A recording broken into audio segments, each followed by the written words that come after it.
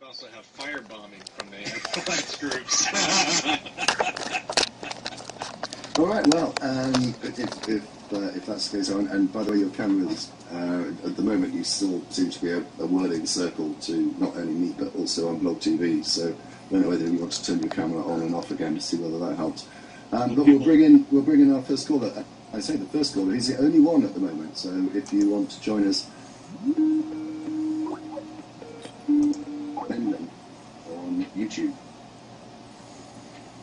And I say, if you want to join us, unfortunately that link above the video box doesn't appear to be working at the moment. We're trying to sort that out. Otherwise, just find us on Skype, send a contact request, and include some gist of what you'd like to ask. Hi, Gary, how are you? Okay, can you hear me? We can hear you very well. Oh, excellent. Yeah, I thought for Mother's Day I would sort of broach the subject of motherhood, the experiment. Is it Mother's Day? Oh no, I forgot the card. Yeah, Seriously? I'm pretty sure. You suck. Yeah, so I thought I'd just bring up the subject of this idea that life, without God, the fact is we're stuck with unintelligent design, all right? There's no creative purpose, no agenda. I describe it as gladiator wars. 4 billion years of little DNA molecules fighting with each other. The swords come out, the big sharp teeth, the Tyrannosaurus Rex. The whole thing is basically a slaughterhouse. And, let's see. I'm sorry. Yeah, so what is the experiment that mothers conduct? They basically say, okay, I'm going to thrust a consciousness into this thing.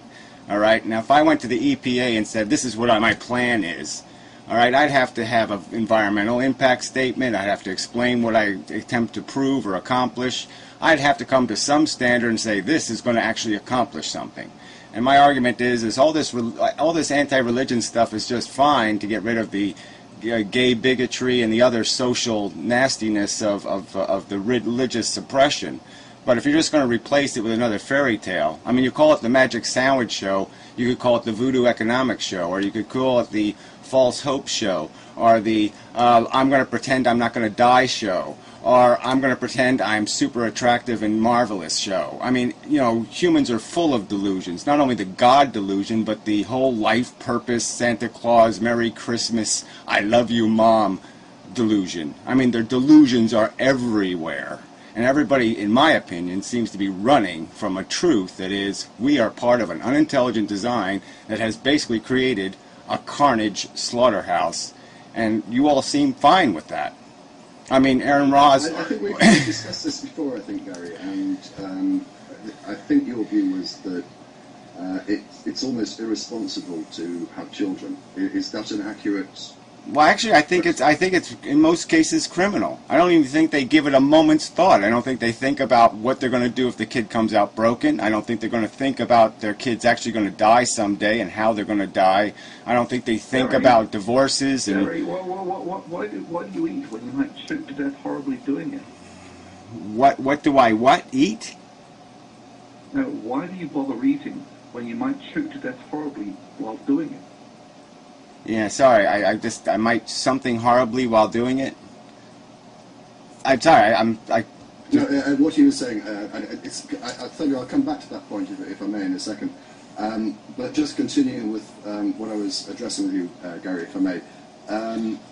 I think this is something that I raised with you before when we were discussing this, that in a way you're right, and I think that it is, there is a lack of responsibility on many people who are bringing people into the world. I mean, the inability to look after them and having to rely on charity or state donations is just one example, but you're talking much more generally. And I think that I can see where you're coming from with that, because in a way life is purposeless. But the problem is, isn't it, we are simply creatures of DNA, and it's built into the DNA to reproduce. And so I think that's the hurdle that has to be overcome. But it's not. It's built into the DNA to have sex, okay? DNA's been gaming us, right? It fooled us because... What's the purpose of having sex? Well, I'm not talking about the purpose. I'm not talking about the end game. I'm talking about what our biology demands, okay? We get hungry and we get horny. We don't get horny to have kids. We get horny to have sex. Okay, because that takes care of the kid thing automatically. I mean, salmon don't swim upstream because they are thinking, I'm going to make a bunch of baby fish. That's not what they're thinking, okay? They're hungry to get upstream. They're not hungry to have kids. No animal procreates on purpose, and certainly we don't procreate on purpose in the sense that our biology doesn't say make babies. It says do the process that will cause babies. All right? Yes, I follow that. I'm going to go to Thunder, but just remind people, if you would like to comment on this topic or any other, send a contact request through Skype to Magic Sandwich Show, and we'll get you on. Thunder? Well, fine, okay. So, what do you think the actual purpose of life is? Why do you do anything? Well, what I'm doing is arguing for a minimization of the suffering. I value suffering. I say conscious animals, any sentient experience suffering has value. That's the creator of value. Okay, I fundamentally disagree with you about the purpose of life. Yeah, that's what I'm sort of pointing out, is that, yes, you're an atheist, I'm an atheist, and we fundamentally disagree on what life is, okay? Yeah, I think the only value in the universe is sentience. Feeling organisms create value. There is no value till one exists. No, I mean, if you really wanted to actually sort of express it, it's a minimization of free energy parameter space. But in common parlance, yeah, okay. You might say that in the short term, the first order approximation is that people procreate because that's what they're good at. But also in that same parameter space, people discover things because that is a more favorable point on parameter space than not knowing how the universe functions. So in many ways, the actual thermodynamic purpose of life is to actually discover the purpose, is to actually create an adequate model of the universe.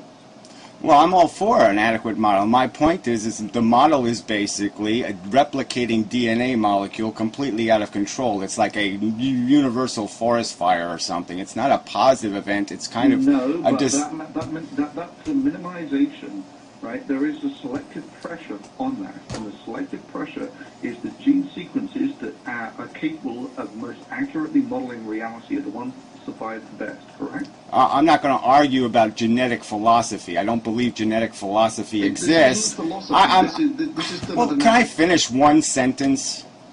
All right, I don't believe that philosophy is all genetic. I don't think our intelligence, in terms of its actual physical structure, the logic and the information, has anything to do with genetics. It's called philosophy. It's not a biological function. It's a function of a thinking machine that biology gave us, okay? We run software programs that are made out of vocabulary and language.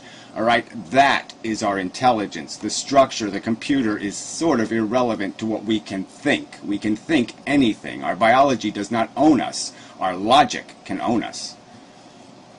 Concordance, I think you wanted to make a point, and then we'll go to Owen. Well, I think Gary started making the point I was going to make, which is we are not just our biology. And in the same way that, you know, a colony is not just a bunch of ants. There's an emergent behavior. When we transition from simplistic behaviors to complex behaviors, there's a whole new level of meaning. And, you know, viewed strictly from a reductionist biological sense, we are vehicles for our genes, and that's specifically what Gary's talking about. We are reproducing machines to propagate certain combinations of genes that travel together. But we can also write out our genes. We can also benefit from this as the vehicle. We get to see a lot of cool things along the way. I'm not quite clear on whether Gary is actually views life this bleakly, or if this is leading up to some additional argument, but there's a lot more to it than just the biology. When you strip it down and you pull all the neurons out of your brain, you won't find joy or happiness or art or whatever in any of those neurons. It's the action of them together. It's our social behaviors. It's our complex, higher-order behaviors that emerge from the simpler biological aspects. Yeah, your genes have only one goal in mind, and that is to propagate themselves. We, on the most basic animal reductionist level, only have the goal of passing on our particular genetic markers. But on a much higher level, a behavior emerges from those simple behaviors that is all of art and literature and society and culture and helping each other and all those wonderful things that are worth living and dying for. Well, you Gary, say... do you want to come back on that before we go to Arwen? Yeah, just quickly. Yeah, I don't think they're that wonderful, actually. I think most of it's just psychological babble and nonsense. It's just we're hungry, we manufacture our potato chip, we chase it in our little wheel, and we think we accomplished something. And we just redundantly do this accomplishment thing over and over and over, chasing an ego gratification that is pretty superficial and meaningless. So, yeah, and if you want to say am I bleak, yeah, I'm as bleak as... You won't find a bleaker human being on this planet, because I think it's a zero-sum game, and I think life has been a preposterous fail. It's preposterously wasted.